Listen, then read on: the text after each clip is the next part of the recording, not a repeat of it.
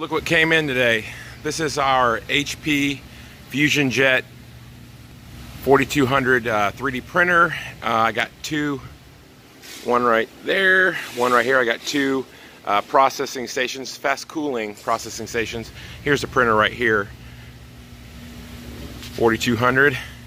I got two materials. I've got a glass-filled nylon and a PA11. This is the 300 liters of the glass-filled nylon. Here is one of the build units. There's the other build unit.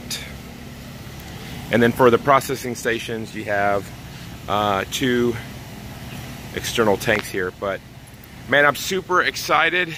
We will be installing this on Monday. As soon as I get it up and running, actually I'll take a video of us getting it installed. I'll also show you the room that it's going in. We had to do quite a bit of modification to the warehouse office to get this stuff in there, or to get it in there. But I'll actually show you the room that it's going into. Hold on for 1 second. Let me put you on pause.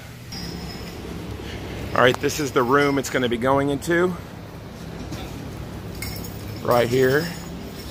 Let me put my face in this thing real quick. All right. So this is the room it's going to be going into. We got it being plumbed right now for 3-phase. I've got an extra spot for a second printer when necessary. One processing station is going to go on this wall. The other processing station is going to go on this wall. Everything is cloud connected, so I had to hook up Wi-Fi into the office. But yeah, that's it. I will definitely get video as soon as we get it installed. I appreciate it. Thanks, guys.